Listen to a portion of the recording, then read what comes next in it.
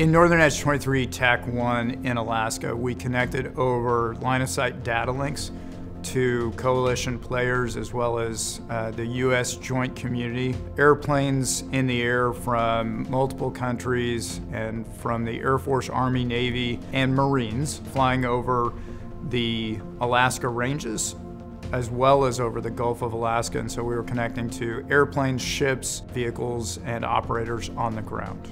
Across the RTX companies, we had two tightly coupled experiments.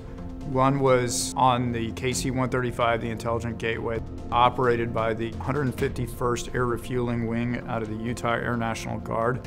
Collins partnered with the Utah Air National Guard and the Air National Guard and Air Reserve Test Center, or AATC, via a cooperative research and development agreement. We had the opportunity to work with the Raytheon Multi-Mission Testbed, the RMT. The RMT and the KC-135 are two systems that can work on their own, but together we are able to bring all of the sensing from the RMT and put it together with the KC-135 and just provide a larger operational picture to command and control centers. That allows us to work and share technologies with the KC-135 test community. The Intelligent Gateway is built on an open system architecture concept.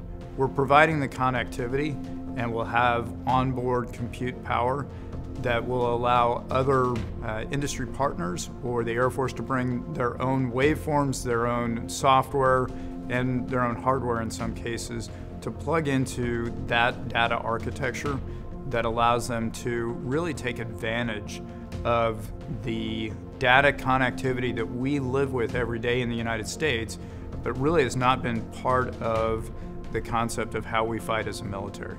We are bridging multiple data links at multiple security levels. We have track information, whether it's land track, an air track, a surface track, and we are getting that important tactical information to our air battle managers so they're able to see the entire operational picture of the fight and make the important decisions that they need to. The air battle managers are able to assess mission situations based on a combined situational awareness picture driven by both local theater operations and strategic operations centers throughout the rest of the United States. The Solipsys software BC3 fused that common operation picture to enable the battle managers to make the best decisions based on all available information.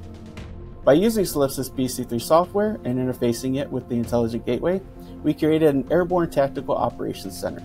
This technology really could go on any platform. The KC-135 and other refueling platforms will always be participating in the forward edge of the fight when the receivers come to the KC-135, KC-46, whichever refueling asset is out there.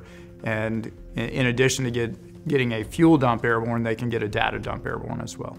We were able to bring the internet to the KC-135 through new satellite technology. We have very powerful processing, networking, computing power, and so this leads into the open architecture where we have that extra bandwidth to bring in additional external capabilities, software application to run on the gateway. I was in the Air Force for 27 years, serving as an intelligence officer, a fighter pilot, and then a command and control leader. So this allows me the opportunity to continue to serve out of uniform and provide our warfighters with some of the best technology that industry has to offer